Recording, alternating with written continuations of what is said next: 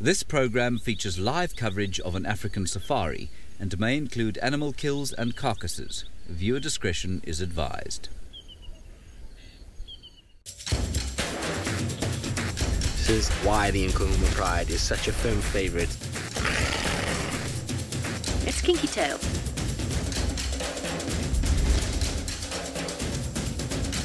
He just looks ready for a fight. This is still her territory. The Avoca boys are here to stay.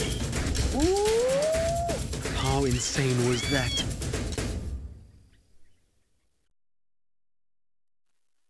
Good afternoon, everybody, and welcome to another episode of Safari Lives, coming to you live from Djuma Game Reserve in the Sabi Sands, where my name is Steve. I'm joined by Senzo Mkize on camera, and of course we are outside by the tent, taking in a few of the afternoon rays. It is a beautiful day, and we would love to hear from you. You know how to on hashtag Safari Live, or throw your questions in on the YouTube chat stream. Now, for this afternoon, we have got some highlights and some lowlights, of course, and we're going to talk about and discuss the elements of camouflage in the African wilderness. And by doing that, we need to first of all understand exactly what ethology is. And now ethology is essentially the study of animals in their natural habitat, the behavior, study of animal behavior in their natural habitat. Now, that is looking at behavior, natural and habitat. So very, very interesting indeed how animals have evolved evolutionary to live out here, to survive, to hunt, to avoid predation, to look after their youngsters all at the same time. And obviously, as this goes along in the environment, it gets better and better and better. As the predator gets stronger, the prey animal gets better at hiding. So we're going to look at a few of the protective behaviors, but we're going to mainly look at disruptive coloration and camouflage. There's also such things as thanatosis, aposematic coloration, armor, startle displays, distraction displays, and a couple more such as mimicry. We're going to go through all of those, but mainly focusing on camouflage and the evolutionary adaptations with many, many examples. But as always, it is not only me out here in the African wilderness. Jamie Patterson would like to say good afternoon.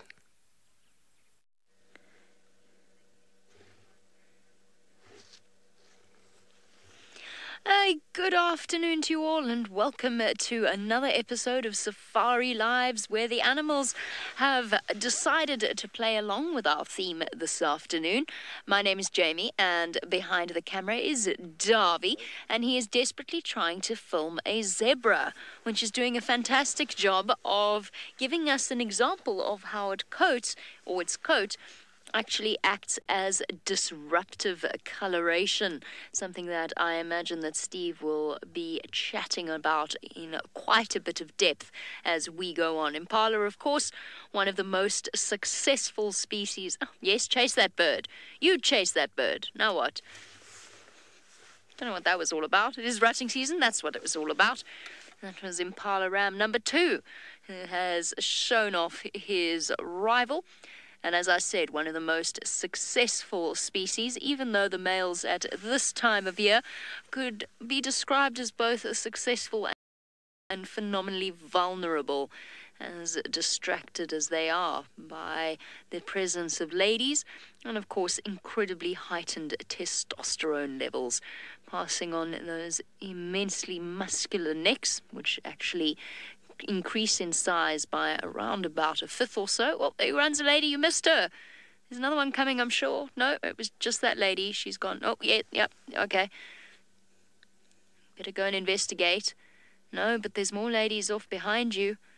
What to do? Because that one female went straight towards your rival. Now what? Cut one's losses and go back to defend the rest of the group? Or stand here in the middle of the road looking a bit silly? Well, I think we have our answer. No, wait, are we going back to the ladies, or what to do? He does not want to lose even one female as a mating opportunity. Now, while the antics of the impala keep us very entertained, you're going to be entertained by Tristan, who is probably not scampering quite as athletically as these impala. Well, indeed, the impala, I suppose, hopefully will entertain Jamie more by starting to shout and make a bit of a noise for potentially some sort of predator.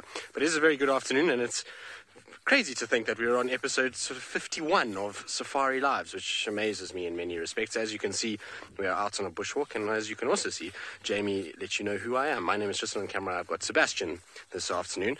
And the plan for the afternoon, given that it is Safari Lives and a focus on all of our characters that we see, as well as we're going to be doing a bit of camouflage, so we're going to try and see if we can fit both of those things into our bushwalk. We'll look maybe for some insects that are camouflaged, as well as maybe potentially any sign of our cats as we go. Now, I must apologize before we kind of get too much into our walk, is that if you hear me sniffing or short of breath, is because I'm a little bit under the weather, and so it's sometimes a little bit tricky to be able to speak for long periods. Now, Herbie has managed to find what can only be described as remnants of what... Did you say hello, Herbie? There we go, you did say hello. So what we've got here is essentially a very dried out piece of impala fur. I'm not going to pick it up because there's probably all kinds of horrible bacteria all over this. This would have been basically dragged here by hyenas. It comes off the carcass, the same one that Tundi was chewing on during the course of the week. She had an impala head that she was chewing on, and I'm pretty sure this comes off that exact same carcass because it's very close to where I had her. But what you can see is that it is really quite dry. I was trying to find a stick maybe. There we go, there's a stick. I don't know if it's going to be big enough to be. But if you look, you can see this is no longer soft anymore. It's basically turning out like a dried piece of leather. So over the course of the last 5-6 days, or however long it's been here, it's between the sun and the cold, it's basically dried it and stiffened it out completely. Now, this won't be really eaten by anything in this state, but if we get a bit of rain or heavy dew that will settle in the next few days, what will happen is that this will soften up a little bit and it will start to smell. And then you're going to find things like hyenas, potentially even leopard or lions, coming in here, and they'll pick this up and they'll actually chew it and kind of eat it again. It's not really nutritious, but the smell and the kind of consistency of it will be something that they would love to go after. So you'll find that they will chew that if it gets wet again and softens. If it stays like that, probably not, unless, of course, one of the young hyenas comes across it. So Senak know that it cannot be regurgitated by the leopards or lions. Too big, firstly, and flappy. That particular piece of meat, I actually saw it a few weeks ago, and it was just lying there, and it was, not a few weeks ago, a few days ago, and it was still loose and kind of flexible. And you can also see on that particular piece is that there is actually hair on the skin itself. If that had gone through the digestive tract, it would have been chewed up a lot more. The hair would have been kind of missing in places and would have been stripped in other places. So really not something as complete as that would have come out the rear end or been regurgitated by a lion or a leopard. Also, you'll find lion and leopards very seldom will eat that like that because they don't like the fur and it's very difficult to digest. And so they rather lick and try and groom that hair off before they actually eat the skin. So, no, it's not a regurgitation. That's just been dragged there by hyenas and been left there to decay. And I'm sure something will eventually eat it as it gets moist after the sort of dew that we do get in the winter months. Good. We're going to head southwards. We're going to be trying to see if we can find any signs of the little chief. And while we do that, let's send you across to Pat, who I think is also in the southern boundary, and he looks for the little princess.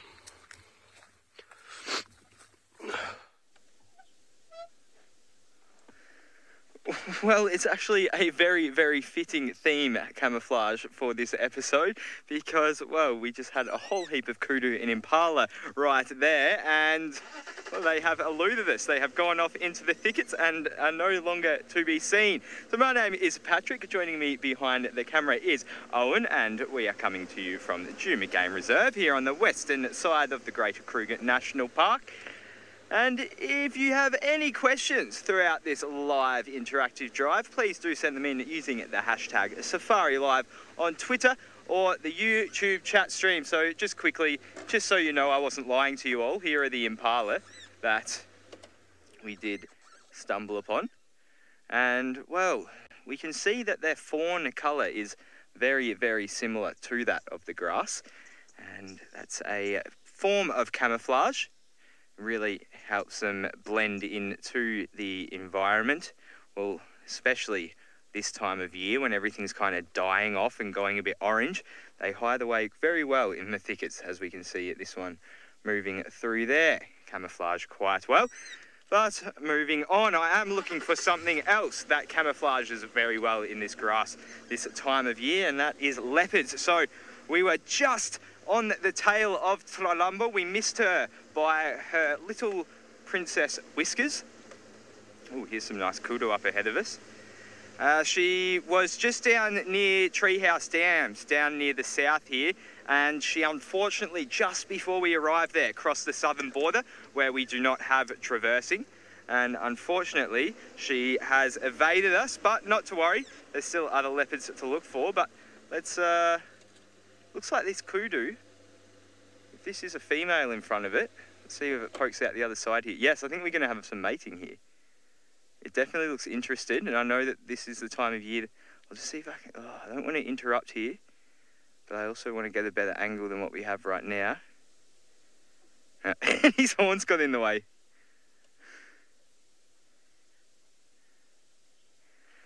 Those kudu horns really do look quite tedious to carry around, especially when you're trying to chase a female. And they do camouflage quite well. Someone else who wants to chat to you all about camouflage is Steve, who is in the tent.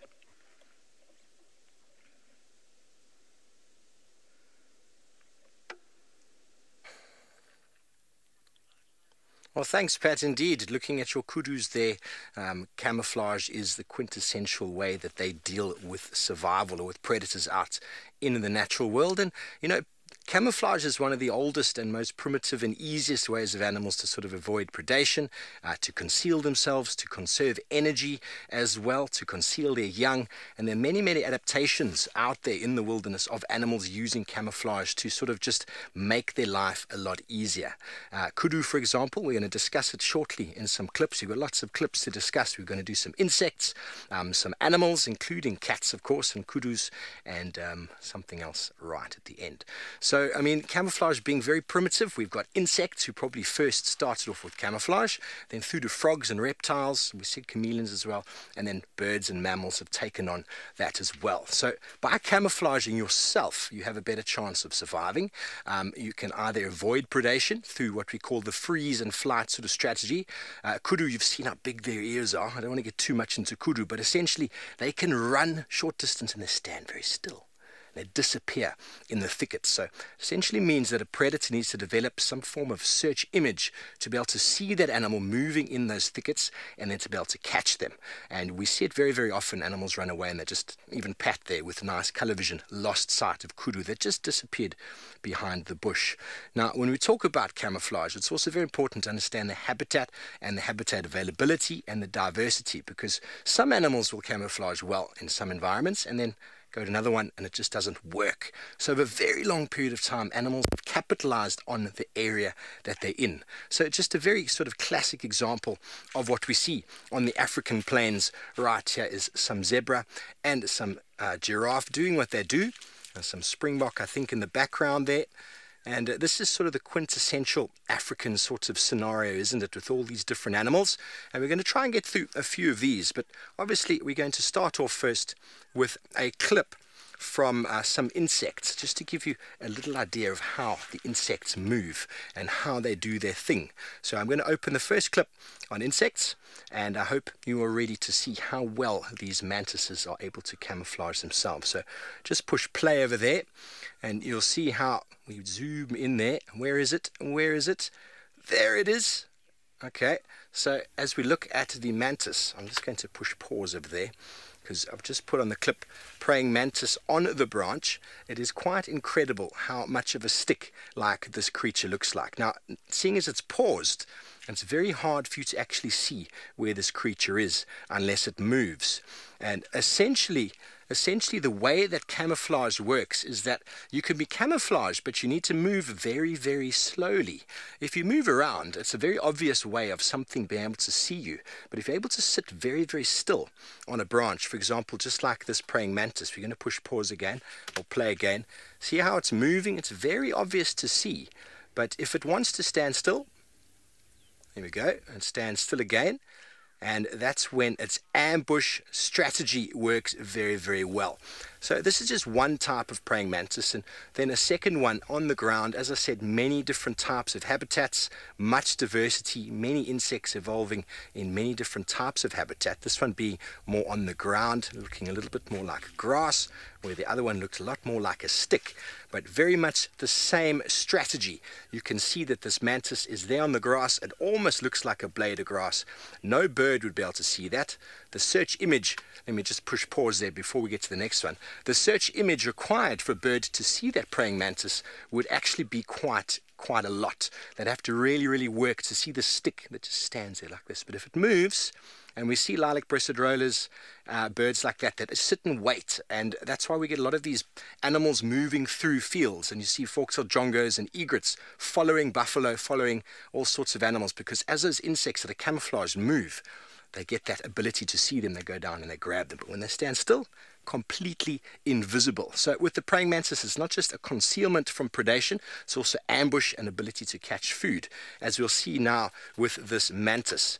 Just push pause again. One of our flower eye mantids. This is one of the nymphs sitting on the Wolferia, and they sit, and you know, I was talking earlier, let me just push pause again. We were talking about habitat and preference of diversity.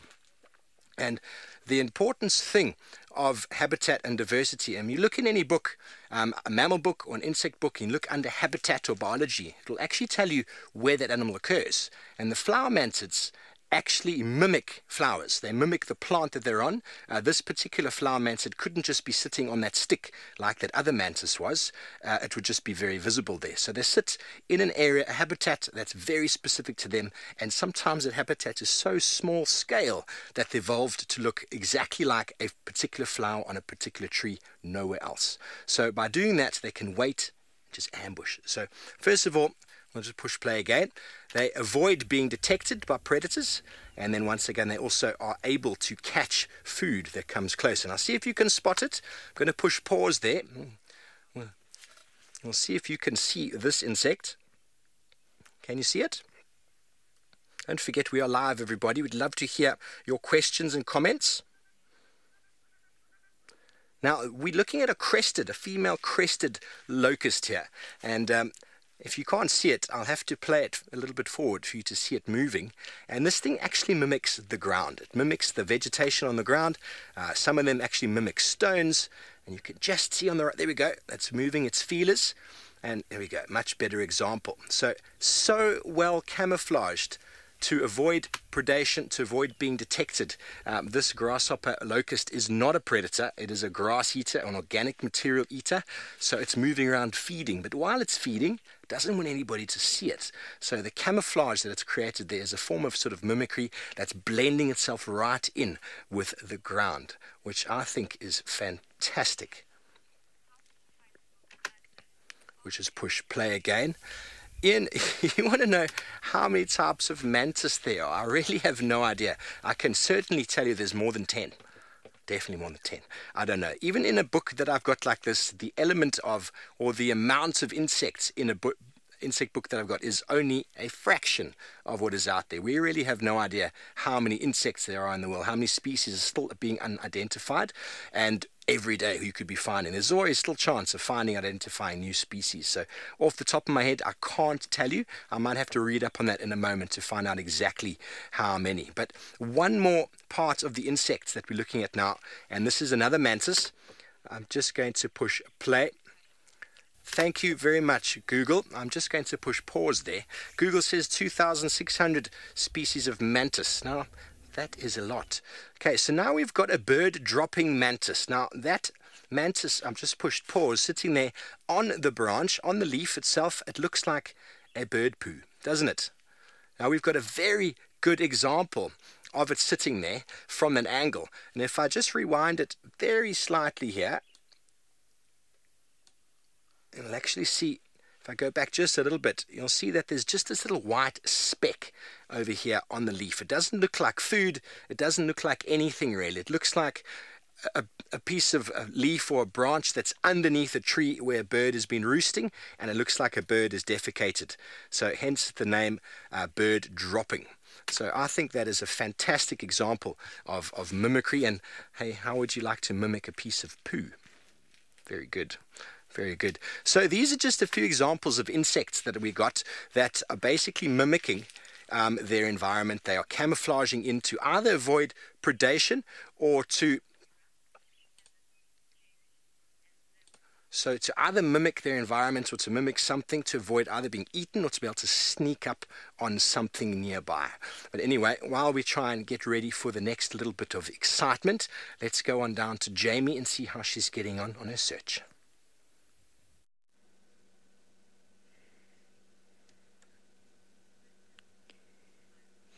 All right, well, Steve gathers his insects all in a row. Our zebras have gathered, or had gathered, nicely in a row as well. And I'm sitting with them, and I have been for a considerable period of time, just because we have not seen zebra in so long. I cannot think of the last time I was able to show you a zebra on one of our live safaris. The reason why we're here is because I've actually come out in search of any sign of the Nkuhumas.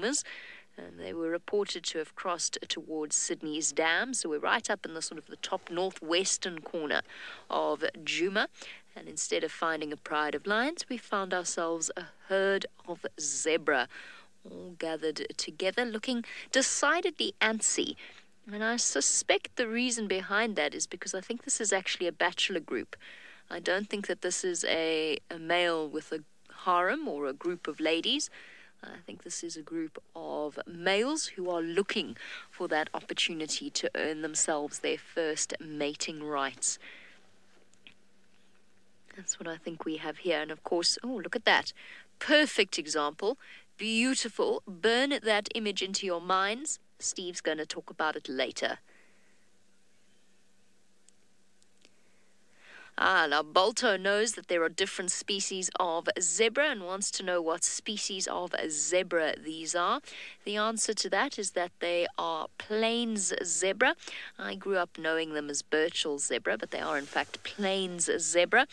We also, in South Africa, will get mountain zebras, but not in this particular area.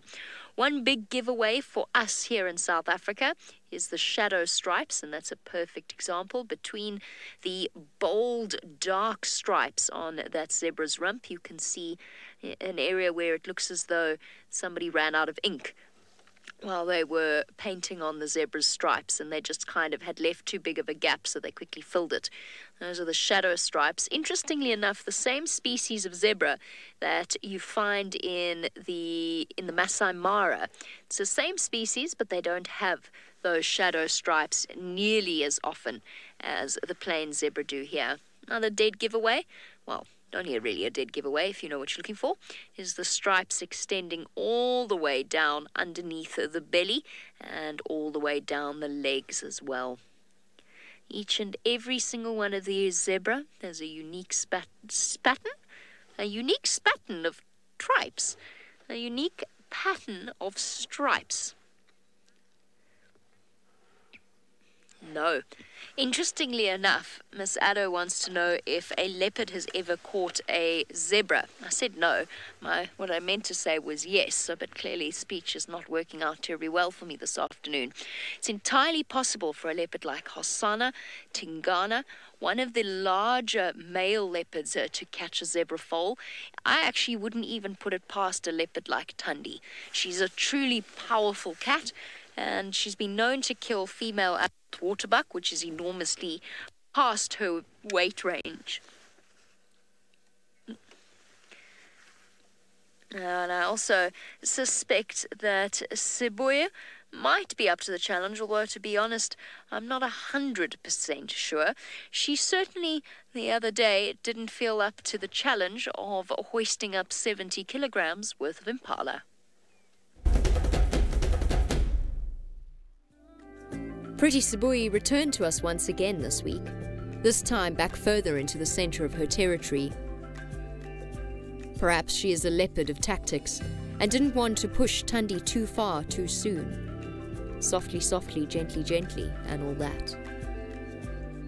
Every single leopard in the Sabi Sand has been taking advantage of the impala rut over the last few weeks, and Sibui was no exception. The thing about the impala rut, though, is that the victims tend to be on the heavier side of the population, and the longer Sibui looked at the daunting task ahead, the more she seemed to talk herself out of it.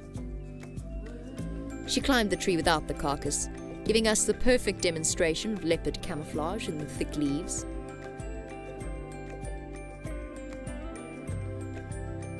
Having soothed down her ruffled fur, common sense seemed to kick in, and she left the comfort and shade of the tree to return to a spot where she could keep an eye on her lunch.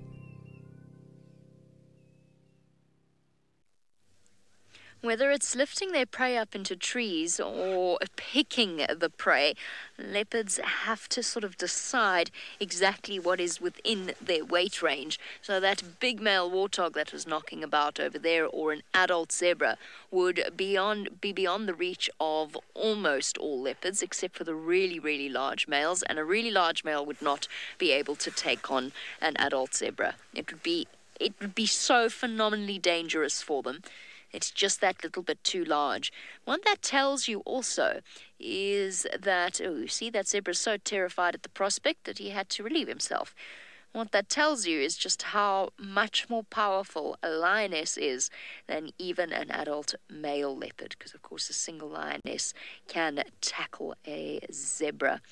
Right, on that scary note, we're going to send you across to something even scarier with Tristan, especially if you're arachnophobic.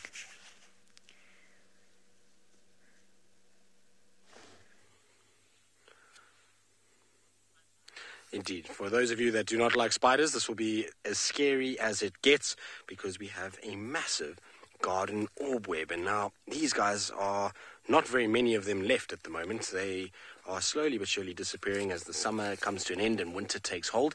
And this is the kind of last one that I've actually seen. I haven't seen many of them at all. And just to give you I'm trying to work out if I can get my hand fairly close to give you an idea of size in comparison to how big I am, how big this spider is. She's a beautiful big female, and she's sitting right in the middle of her web.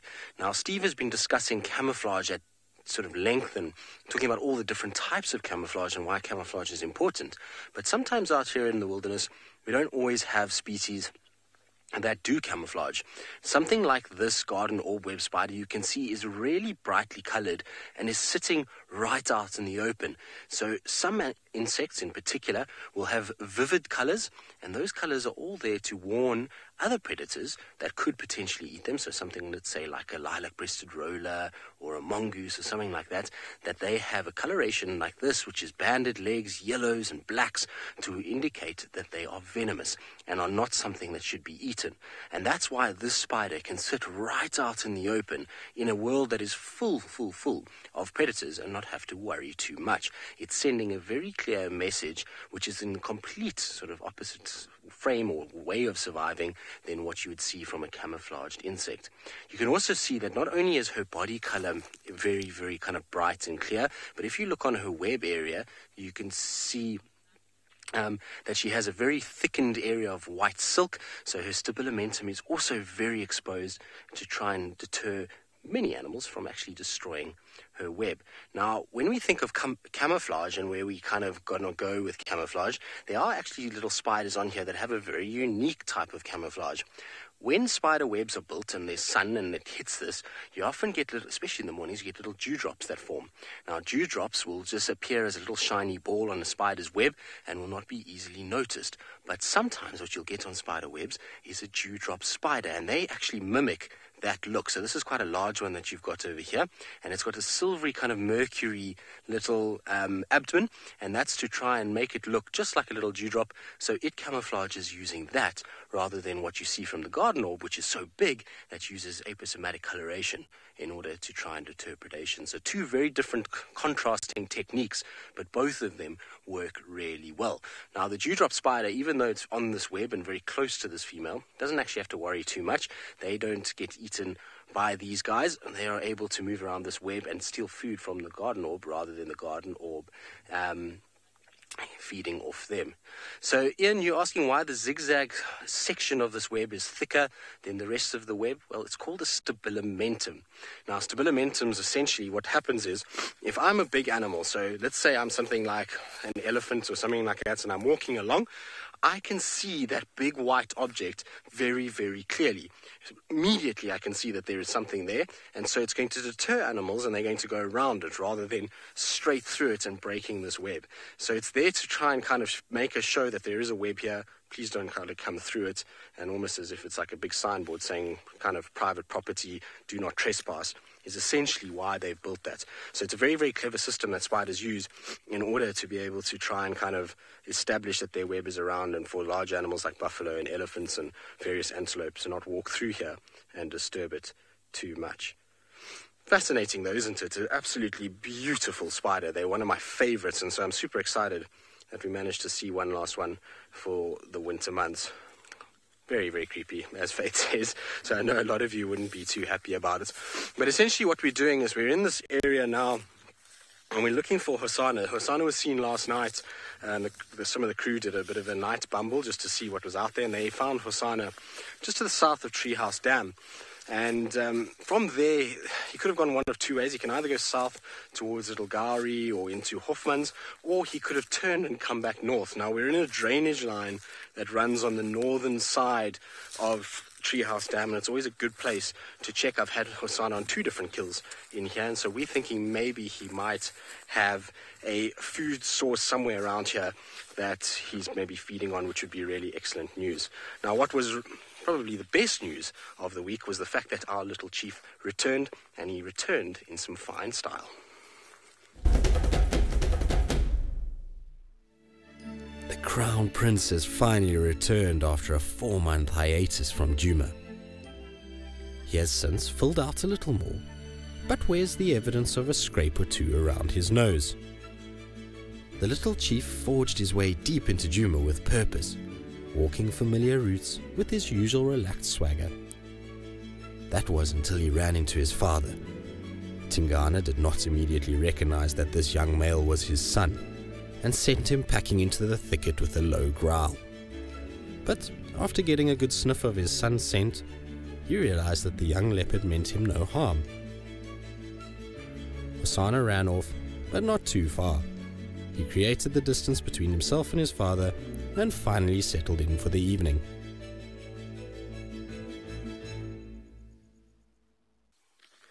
Well, Hosanna, like I say, arrived back with a bang. Not only did he come back to the joy of all of us, but it seemed like his entire family was out that afternoon in the form of Tingana and Tlalamba, and even Tundi was seen that afternoon, not with them. But it was an amazing thing to witness, and the interaction between Tingana and Hosanna was quite an interesting one. A lot of people sort of saw it as Tingana being very aggressive to Hosanna, but it actually wasn't really the case. Tingana was initially quite growly and sort of posturing, but as soon as he sniffed where Hosanna had been, immediately his demeanor relaxed. And since Hosanna has come back, we have not seen Tingana around. We haven't heard him vocalizing, and in no way has he been trying to chase Hosanna out. If he was concerned about Hosanna, we would have seen that male leopard behavior where there would be a lot more scent marking, vocalizing, and he would have been on the tail of Hosanna trying to push him out of his territory, which we're not seeing from Tingana. So essentially Tingana kind of saw him, recognized, okay, this is one of my offspring, and sort of calmed right down and left Hosanna to do his own thing, which was really good to see, because otherwise, Hosanna could have moved on quite quickly. But basically what we were looking at here is, it seems as though something has dug out what we think is either Franklin or guinea fowl eggs. It's very old because the eggs have kind of been bleached heavily by the sun, but something has dragged it and fed off it, and we're not 100% sure what.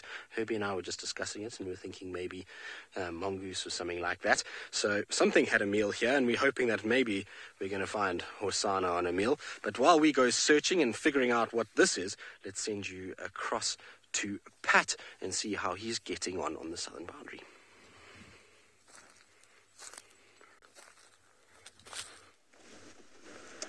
Okay, so right ahead of me, it looks like we have caught up with Tlalamba, so she did cross back over right now, and we have managed to find her. So perfect timing to come across to me, because we have literally just got here.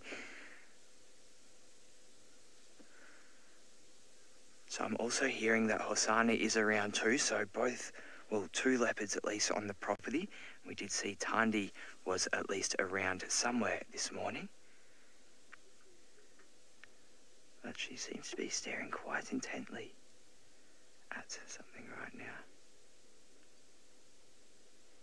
I can't see what it is.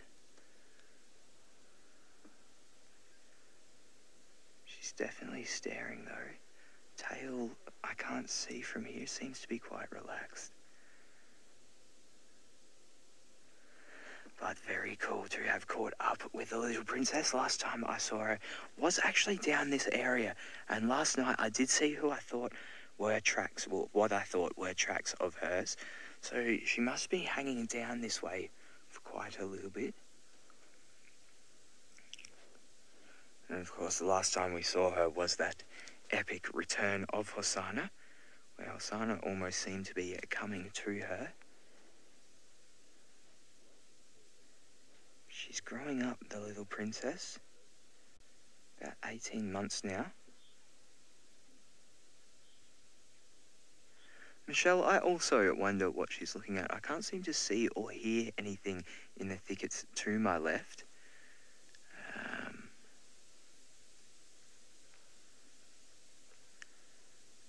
I can't hear anything either. She doesn't seem as interested now, but she definitely was staring.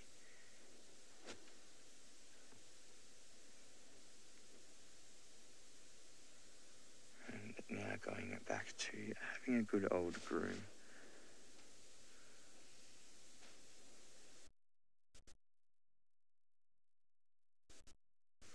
Looks like the sun. See that sort of pink patch on her nose there. It's definitely not as distinct as Hosanna's. But I actually do think that the two look a little bit alike.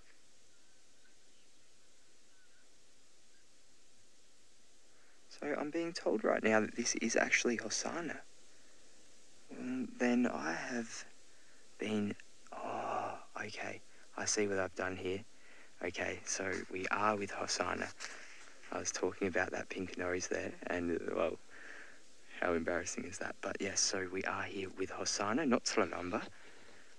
I am kind of a little bit back, but... So that means that he also has been hanging out down around the southern area. And, well, we're about a couple of kilometres, perhaps, maybe not that, maybe a little bit under from the pan where he usually does hang around.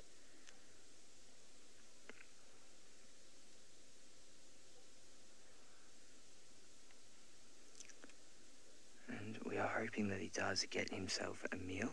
It's hard to see right now how hungry he is looking.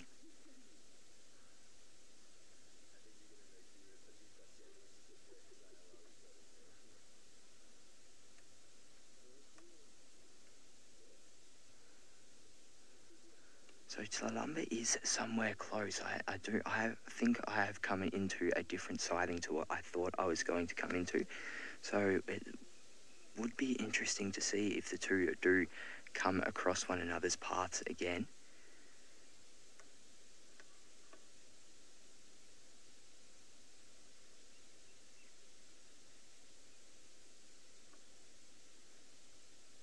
Still looking out in that direction.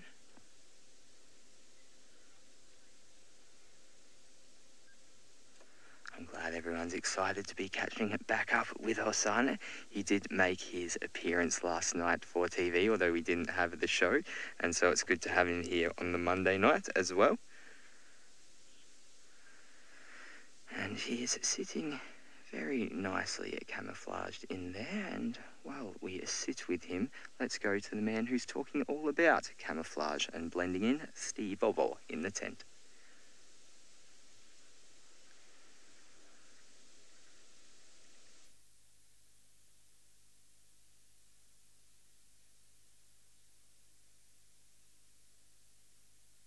Him on the screen and I said, that's Hosanna for sure. We couldn't really see his genitals though, and that's one of the things that is always a telltale sign, isn't it? But he's just a little bit more bulky. But camouflaged indeed nonetheless. But before we move off from our insects, I've just got to show you one more photo on my screen here of a lunar moth. And now lunar moths are quite commonly seen out in the savannah, and in the right environment, if we have a look at the screen here, in the right environment, very, very camouflaged. You can see it's sitting here against a white backdrop, which makes it stand out very, very well. But imagine that on one of the branches or plants there by Hosanna, you would not see this individual at all. It would be completely melted away in the background.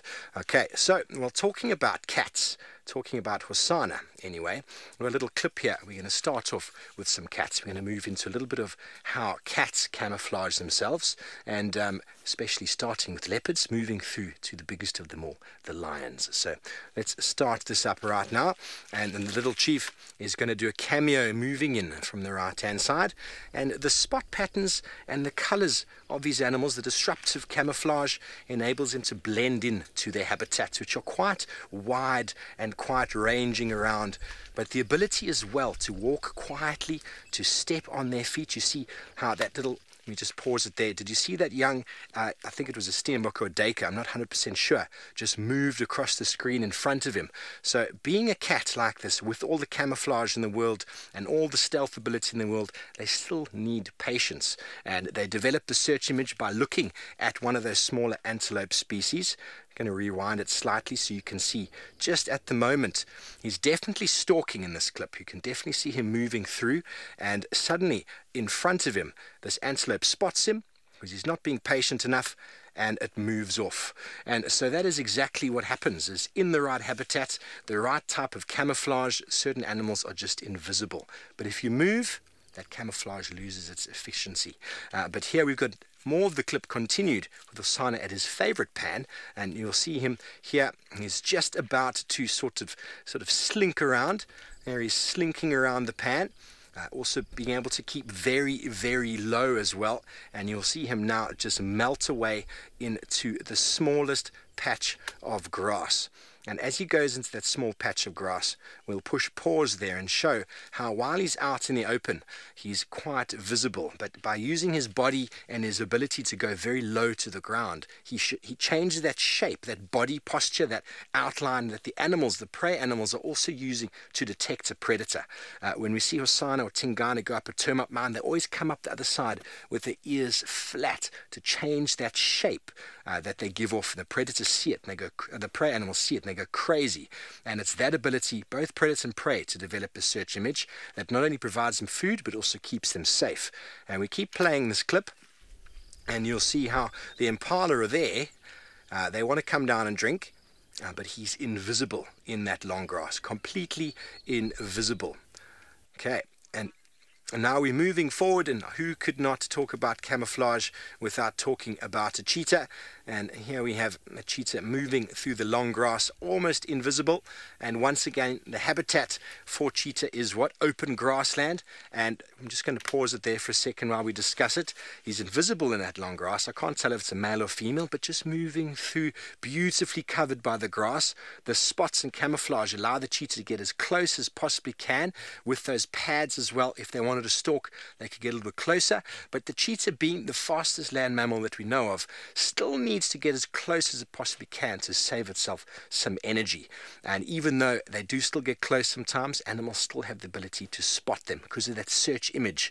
And you see the cheetahs, when they get closer, they get lower and they go flat, Those musketeers, when they were stalking wildebeest a while ago, they were flat until the wildebeest saw them, and then they took off and took them down.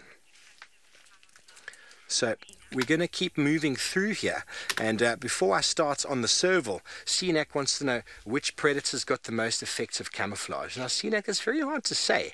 I would probably go about and say at the end of the show we're going to introduce you to chameleons, and chameleons have probably got the most effective camouflage out of everything, because they're able to actually physically change the entire structure of their body in a way, their colors, to suit them.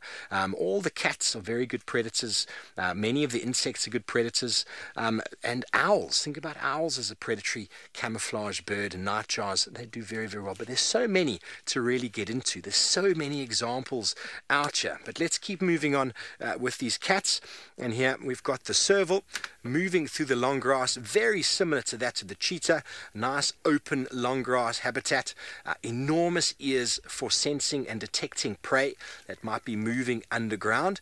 And the spots probably to keep them concealed for hunting, but also to keep them away from being caught by larger predators. The amount of times I drove right past a serval, and if it wasn't for the spotlight, I wouldn't have seen it, because just stand still, don't move, and the animal is invisible. With their long legs as well, they're able to clear the grass when they're moving, and those enormous ears hear the slightest of sound underground before jumping down and catching whatever rodent there might be. But to the last predator that we have, of course, going up to the Maasai Mara for this clip, we've got a pride of lions that are not only stalking wildebeest, but they are charging at them through the long grass. And obviously, we're just going to pause it right there. Lions are also quite a wide range of habitats. From here down in South Africa, we've got the dense thickets, open grassland areas, up to the Mara, where it's very, very grassy. And up in the Mara, they use the cover of the grass almost exclusively. There's no trees to cover them. And so the prey animals up there have got very different strategies as well. With the wildebeest, large herds keeping together, they drop all their youngsters at the same time to try and avoid predation. Any youngster that's younger than another one generally gets picked off and taken by lions. But lions, again, can stalk as close as possible. They're very quick over a short distance, as we'll see as we continue on this clip. We're going to let it play out as this lion has picked out the easiest of the individuals in the herd, a young wildebeest, and it's covering enormous distance with those long strides, and then with the powerful body stroke, it pulls it to the ground. So I find that so incredible when we look at all these different sort of cat-like predators out here. They use most of their camouflage for stealth and hunting, but then of course we also know that a lot of the camouflage goes into avoiding being seen, especially for their youngsters. Serval kittens get hidden away with spots, lion cubs hidden away with their spots, little Columba with their spots hidden away, and that's how they do it. Cheetahs as well, I'll talk about that a bit later, got a little bit of a mimicry to try and avoid other predators from getting them. So fantastic that all the action is happening this afternoon, and I'm so happy that Patrick has found Hosanna and Jamie with her zebras. We were going to talk about zebras, but seeing as Hosanna popped in, we thought we would just quickly do a little bit of a cat talk, but it seems like Jamie's moved on from her striped pajamas and she's gone down and checking some watering holes.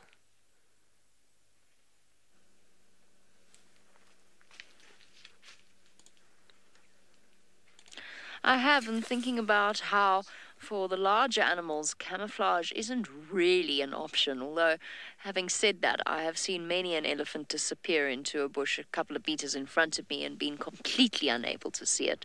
But for Scuba Steve and for Snorkel Sarah, that is simply not an option for them. Shame.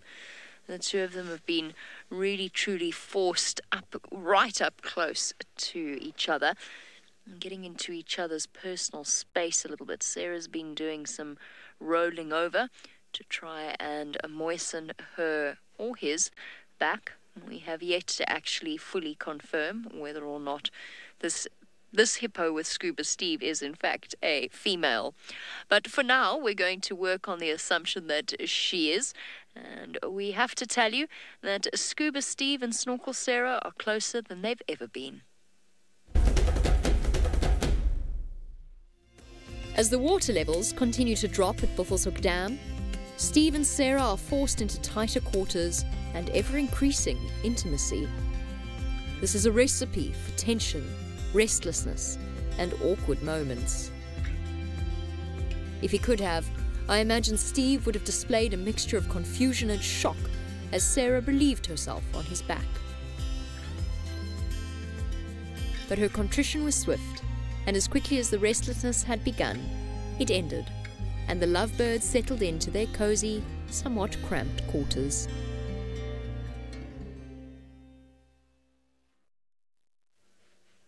A most unfortunate circumstance for Scuba Steve, and an even more unfortunate circumstance for that poor frog at the Hammerkopje estate, with the true timing of a bird familiar with our Safari Live process. It spent the duration of that clip trying to kill the frog, and then promptly, swallowed it, as we tried to show you that. But anyway, that's just how things go. We're making light a little bit of the Scuba Steve and Snorkel Sarah situation, but it is actually quite sad, which of course is the question that Tracy is asking. What will happen to these guys when there's no water? They'll move, is the honest answer. You'll probably find that at least one of them sticks around here right up until this mud has dried out completely. During the drought of 2016, we had a hippo living in Buffelshoek Dam when there was no water, there was only mud, and the poor thing just kept trying to coat its back in whatever mud it could find and roll around in. So there's a chance one could stay here right up until the end.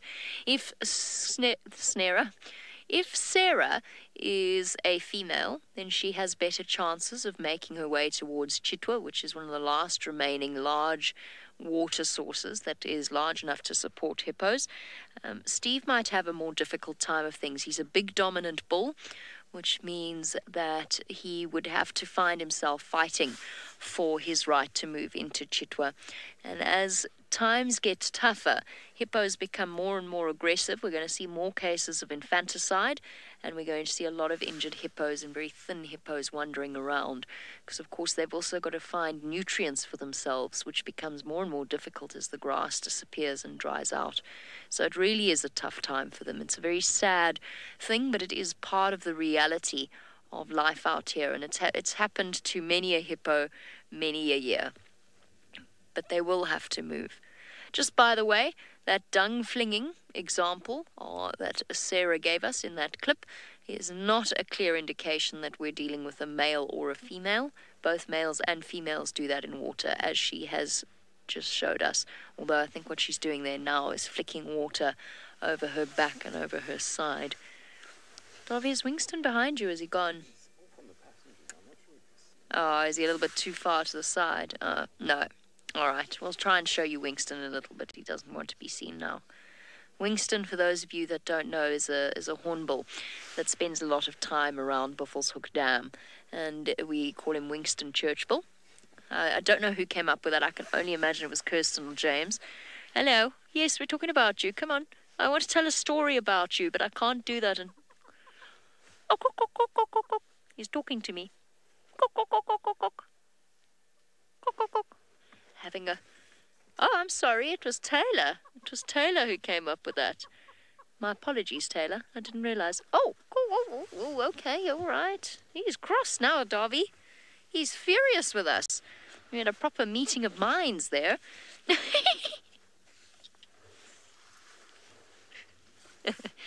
He's highly entertaining. Okay. All right, you can't hear my story about Wingston Churchbill just yet because Tristan is out on... I'm scared he's going to attack me. Tristan is out on foot, and he would love to update you as to what he's up to.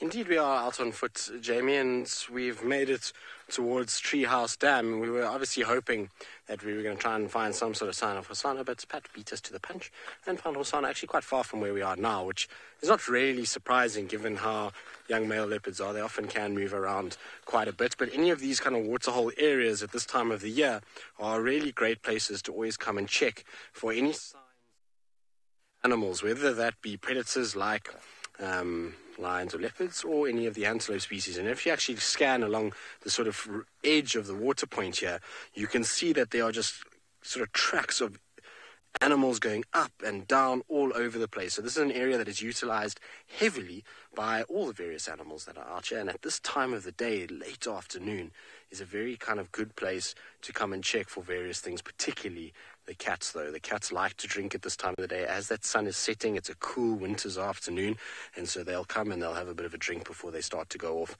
and either go territorial marking or they'll then go and start hunting.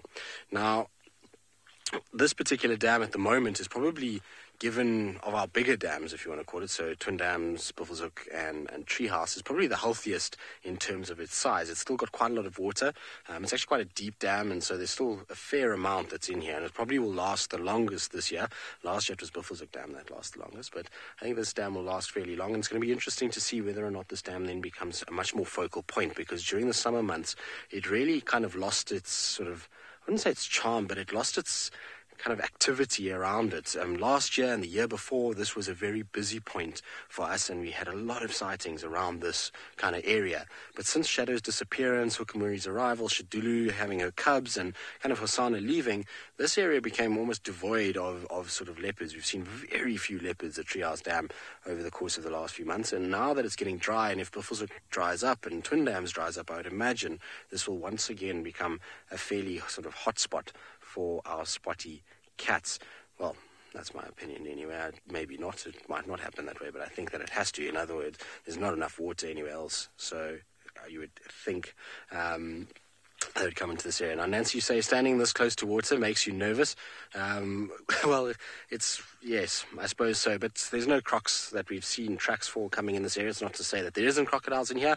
That's the thing, that if you ever come out to Africa, do not trust any water that is still standing in a wilderness area. And even if it's not in a wilderness area, crocodiles can be anywhere. So you must always be very, very careful and try not to go into water like this. But essentially, we've spent so much time driving around this area and this dam, we would have seen tracks or some sort of sign of a crocodile sort of bathing and trying to catch some sun rays, which we haven't. So standing here is okay, and we know there's no hippos in here too, because there's no tracks of hippos anywhere around. Now, unfortunately, our sort of Treehouse Dam mission has been a bit of a failure this afternoon, but Hosanna's return could not have been any more successful than if he had made an appearance at the local watering hole in front of camp. The day breaks in Djuma, and it is not a dream. The Crown Prince has indeed returned after 4 months away. Hosanna returned to what is without doubt one of his favourite haunts on Djuma. The Gowrie Dam is the perfect resting spot for our little chief, with easy access to food, water, and lots of camouflage. As the sun rose higher, the little chief retreated to a nearby thicket to rest, much to the joy of us all.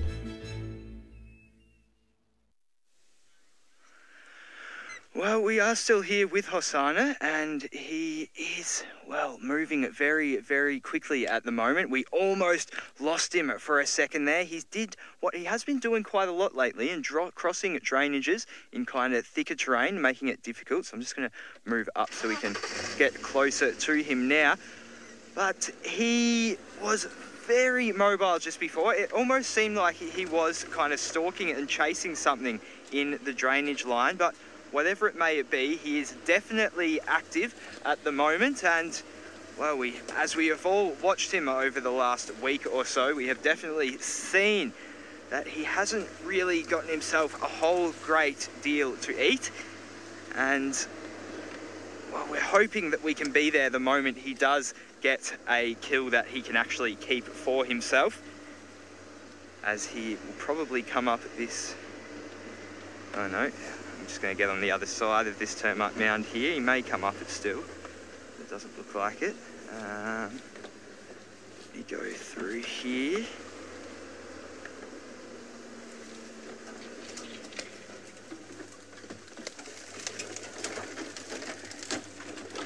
SA Safari Sun wants to know, sorry, this is just a real tricky spot, wants to know, what are the black spots under a leopard's eyes for? Well, if you've ever seen anyone play baseball, you may notice that they also do this, that they have black marks under their eyes, and that is because the sun reflects less off black, and, well, when you're trying to look at something, obviously a reduction in glare helps your vision. And so we see those black dots under the eyes. We also see it in cheetahs as well. And as I said, just reduces glare and allows them to see it better. And, well, who knows what he's seeing right now. There's been quite a few times. Now, sorry, I'm just trying to help some other vehicles into this sighting. I came in off Weaver's Nest. If you go up, you'll see my 2-track come off to the west there, just a little bit, maybe 300-400 metres up from the cut line, and he's still mobile west.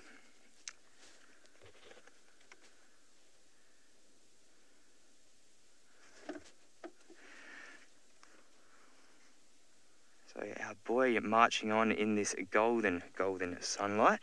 It's a beautiful time to be with him, and well, it's a really good demonstration at the use of the colours of leopards to kind of blend in and match their environment. Obviously, they sit in thickets and dense vegetation, and when the light comes through, it's going to make a lot of kind of shadows and spots, which is reflected in the coat of a leopard. Well, not it's reflected literally, but that's what it matches. And so it helps to camouflage when they are in this kind of semi-thick habitat with a little bit of sunlight coming through. I'm just going to move up again.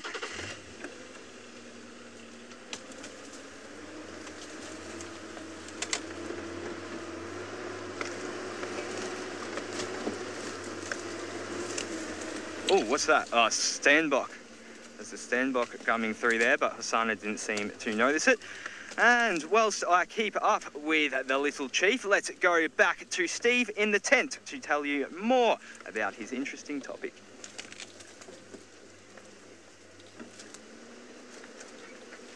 Thanks, Pat. It is indeed beautiful afternoon in the light. The colours are changing. I can finally see properly without it getting in my eye and making me squint. But we were talking about camouflage, and you saw Jamie with her frog getting caught. And well, on the screen, I've just got a picture of a couple of frogs. There are many, many frogs around there, and some of them are extremely camouflaged. And if we have a little look over here, we've got a guttural toad, which the camouflage on the body makes him obviously very, very sort of well blending in to the environment. And then on the right-hand side, you can see on the top right is the southern foam nest frog. At night time, generally they're this color, and then in the daytime, when it is very hot, they go white like that in the bottom picture to maybe blend in, but also to sort of reflect a lot of the sun's rays so that they don't get that hot. So it's kind of a way of sort of avoiding overheating. And you find foam nest frogs around the country, around the park anyway, throughout the year. But the camouflage didn't work very well for that frog with the hammerkop. Okay, so I'm going to show you a quick little clip about zebra, and we were talking about all different types of disruptive camouflage. And with the zebra, I'm going to push play on this clip here, and this is clearly a clip from the Maasai Mara. And once again, the habitat of the zebra is in the open, so they don't really have the ability to go and hide in the thickets like kudu or leopard would. And by moving through there with their black and white stripes, almost forms an optical illusion, as it's very difficult for the predator to pick out an individual. It's difficult for them to pick out that search image, and the youngsters blend in as the herd moves as one. That optical illusion sort of forms there, and they almost look like one solid mass of animal. Now, looking in the middle of the shot now, try and see if you can see that youngster that's coming from the back there with mum. You can't really, because the legs are the same height, the body is the same sort of size, it's a little bit lower than mum, but the stripes make it blend in with the background. I'm going to pause it there. You'll see a couple of the youngsters now in the front of shot. Their legs are the same height as mum, but the body is a little bit lower, but the blending in of those stripes is how the zebras avoid predation, because lions will charge into the herd and they'll try and separate them like they did that wildebeest, but they need to be able to pick out the individual, the easiest target. Lions always go for the easiest target, all predators do, and zebras avoid a lot of predation by being able to melt that youngster into the herd and be protective. So just let the clip play out till the end. Marvelous scenes of zebras up in the Mara, and this is something I've never seen before. Zebras having a swim without needing to cross a river. A crocodile-free pan Very, very cool. So also the mane of hair that you find on animals, that's sort of not just the coloration, but also the mane. We're going to talk about kudu and the like just now, how it helps them to break out that outline. We spoke about how Tingana and Hosana, and they like to come up a term amount of flatten their ears, it loses that shape.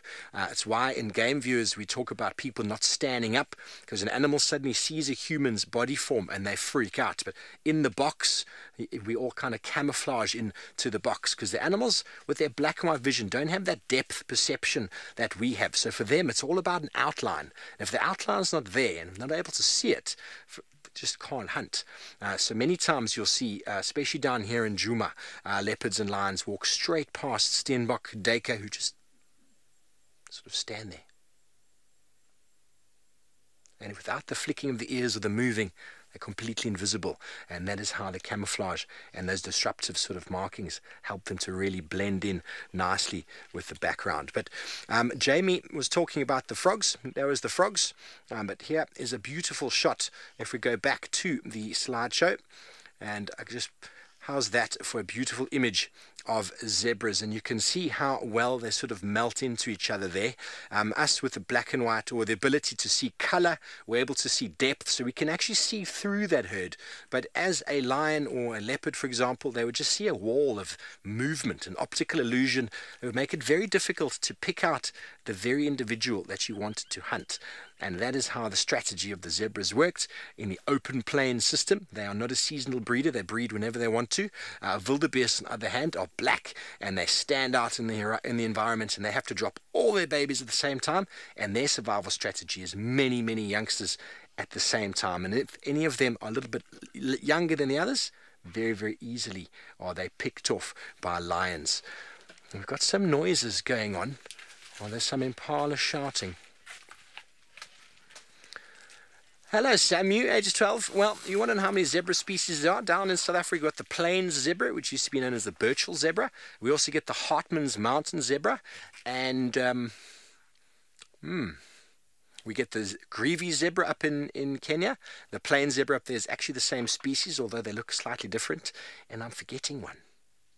I've got Grant in the house with me, so Grant's going to tell me what the other species is. Grant? Cape Mountain zebra, Hartman zebra, plain zebra, which is the Birchalls, and the greavy zebra. And there might be another one that I've never seen before. Those are the other ones I know of. I think that's it. Grant's giving me the thumb up. Thanks, Grant. So I hope that answers your question, Samu. And they've evolved like that because of the open system, and that is how the evolution has happened.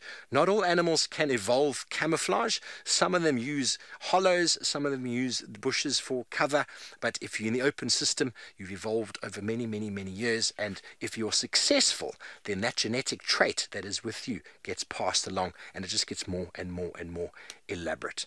Okay, well, we're going to continue on trying to find you some wonderful information. In the meantime, let's go back on to Jamie, who I think has moved off from scuba and snorkel Sarah.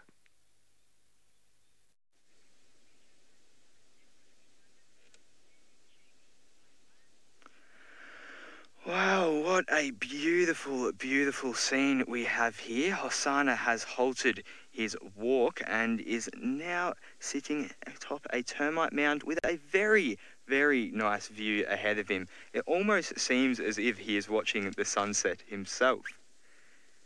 And I quite often wonder whether animals get enjoyment out of seeing things, seeing aesthetic things, or inspiring things, such as a sunrise or a sunset. I know it would definitely signify things for them, perhaps as, well, maybe it's time to go out and hunt, or for other creatures, maybe it's time to start winding down and find a nice place to hide for the night. But for this cat, hopefully it does mean, well, a bit of a feed, a bit of a hunt, hopefully for us. But he has been back on the property for quite a while now, over a week, and geez, that has gone quick. And whilst this cat moves on, there's not just cats that we have this week, we also had some wild dogs. Let's have a look at one of the couple of encounters we had with them.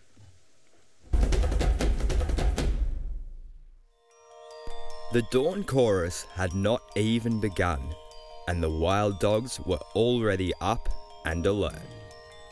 Pointing their ears forward, they listened keenly to the sounds of lions calling in the distance. Their strength as a pack lies in their ability to hear predators approaching. After determining that they were in no danger, the pack stretched their limbs and warmed their muscles with a little play. A hyena watched the pack from a distance, lurking to scavenge on any spoils that the pack might bring down. The play increased in vigour as the dogs became fully warmed up, after which they trotted down the road in search of breakfast.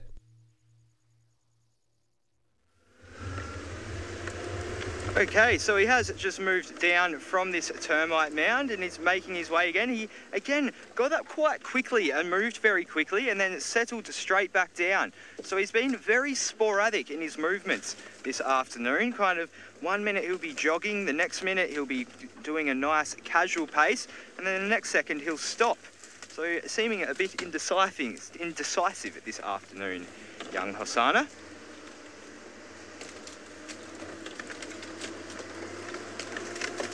Looks like he is going north at the moment. I wonder if he's going to follow the road or cross again.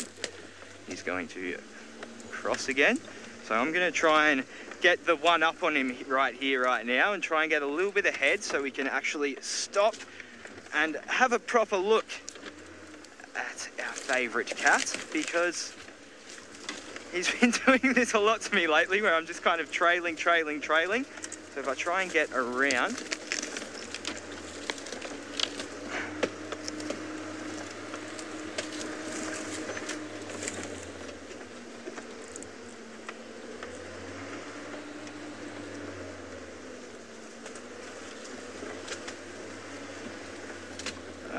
Okay, well, here we are sitting very nicely with him now. He should walk past us any second.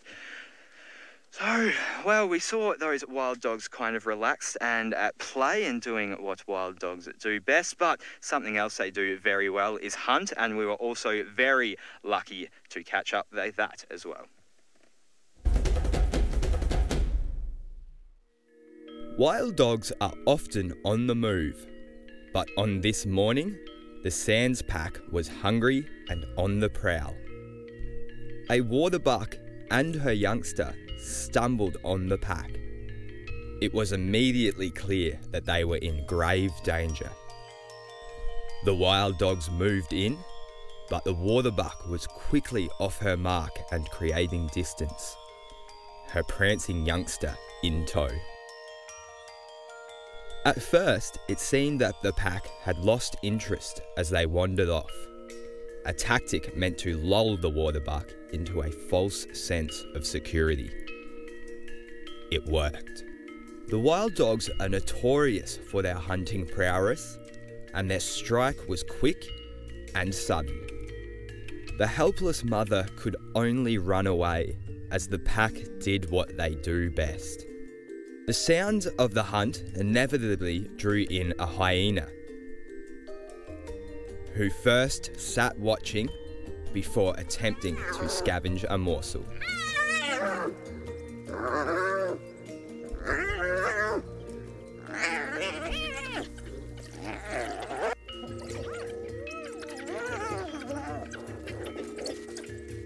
The hyena's vocalization drew in other hyenas, but the pack remained a strong, formidable force. They made one last attempt before the pack mobilised and chased them away successfully.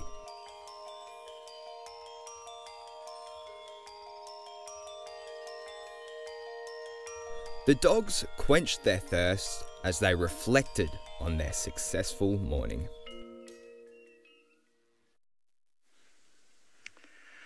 Wow, what an epic sighting that was for Steve to have pretty much coming back to straight after his leave. And, well, hopefully we can get another sighting like that this afternoon, except instead of a pack of wild dogs, one single leopard. So Hosanna still is sitting here kind of moving from turn out. It looks like he might have seen something here.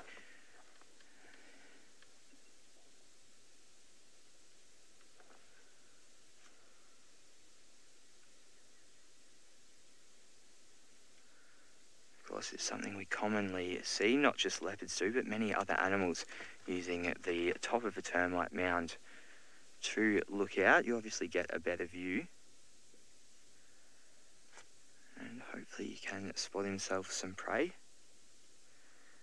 Now, I wonder if Hosanna did any mating while he was away. I don't think he would be quite ready yet. We haven't seen him, or at least I have never seen him scent marking or doing anything really overly territorial at all, to be honest.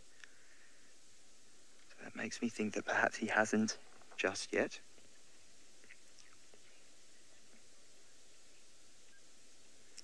Kat wants to know how many days a leopard can go without eating. Well, that is really quite variable. It could, I mean, it starts to hit a point where even though they may be still alive, their body may still be functioning, there's kind of a point of no return that they will hit where the amount of energy it costs to do just anything really will start to outweigh what their body can expend, and so even the cost of digesting in terms of energy can start to become difficult. And after that time, well, that's when they kind of start to come back. But, I mean, well, go to a point where they can't come back from. But you'll see maybe every... I mean, as long as they're eating once a week, but about 1 to 2 weeks is when they'll start hitting this point. And then anything beyond that, it just starts to get more and more difficult.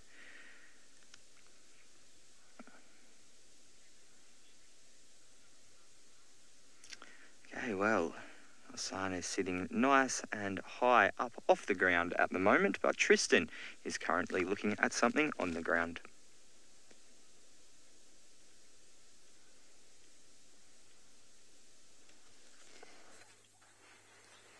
Well, as Hosanna stares off into the distance, we sit here analysing his little footprints that he left behind over the course of the last 24 hours. And it's interesting to kind of look at these tracks. If you look at them, we've got these here, and they kind of go up the road and then cut off. Now, these tracks, if you had to see them, most people would say, well, these are very fresh tracks and this leopard would be not too far away. But actually, these tracks were from last night already, so they've already kind of, a full day has almost gone past. And it shows you why in winter, as much as it's easier to track because tracks like this are easy to spot in the soft substrate, the roads are not hard from the rain, there has its own challenges when you kind of track in winter time. Tracks stay fresher for much longer periods, particularly if you get really nice weather like we've been having, and we haven't had too much in the way of wind. You won't get too much disturbance on the track itself. You can see there's still a little bit of a kind of shine towards the back end. There's not too much debris that's actually in this track at all. And so most people would think, well, a very, very fresh track, something that you can follow. But if you just kind of start looking a little bit closer, you start to notice that there's slight issues. So if you have a look on the toe area, you can see the front edges of the toes have been blown away. So there's kind of rocks that have, or little stones that have moved over the top of the track. So that already starts to indicate that it's taken some weathering. The actual crispness of the edges of the track has also changed a little bit. And if you look at the back pad area, you can see there's almost a dust layer that's over the top. It no longer has that shine that you see.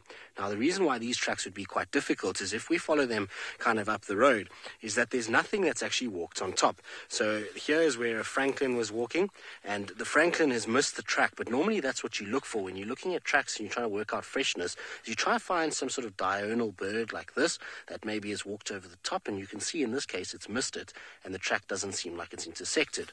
But if I show you the crispness, and here's probably a really good example of this track here, look at how defined those edges are. They are perfect edges over there with the little claws that you can see.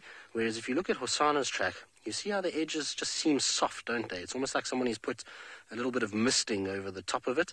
And so that's how you can tell the difference between these sort of tracks and whether or not they're fresh. So even though they look pretty good, these are in fact actually from last night and would be not worth following because Hosanna's done a lot of movement since then. Now, because these are not very good tracks and because we've seen them, what we do do, and at this time of the year, what is very, very good to do, is as you walk, is just to stand on them. And you might ask why you would stand on them. The reason you stand on them like that is so that the next guy that drives past you doesn't think that these tracks are fresh and they then get followed. So it's always a good thing to do in the winter months, is just stand on a couple of the tracks, then the guys know. Sarah, the difference between leopard and lion tracks, is that essentially size is probably the biggest thing. A lion of this size, would be accompanied by a adult female, so we'd see a much bigger track accompanying this. This would be a little young lion that would be walking around. So that's the one thing, is size. The second thing is that I find is that leopards, in terms of their sort of track, is a lot more compacted. So the back pad area that you have here sits very close with the toes. So you see the toes are quite close together. And very close to the back pad, whereas with lions I find that the toes sit a little bit further away. It's probably just because of the scale of the actual track itself is bigger on a lion, and the toes themselves are much larger on a lion than what you see here. The only other thing that you could potentially confuse if you got a really big leopard and a female lion would be that there's a few diagnostic kind of features between those two tracks. So even let's say that we got a female or a lioness that was the same size as this male leopard. Let's exaggerate and say that the male leopard track is bigger. What you find with the back, or the front pad, should I say, because this is the front over here and this is the back that stepped over the top. If you look at the front pad of this male leopard, you see that it does that, and then it rounds back into the track. All right, so we're going to have a kind of circular shape that comes back in.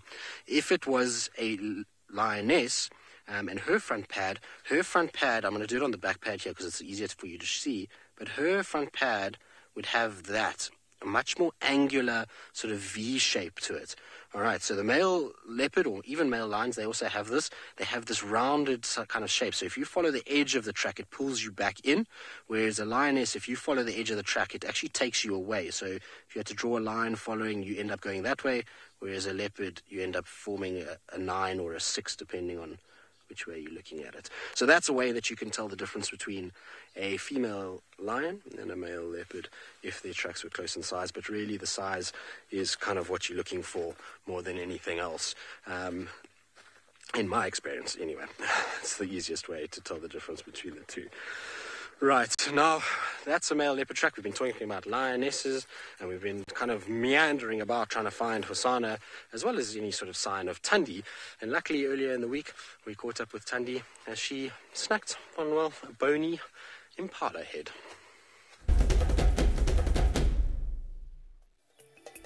There has been much speculation that the queen is either about to be or already is a mother of a new set of cubs.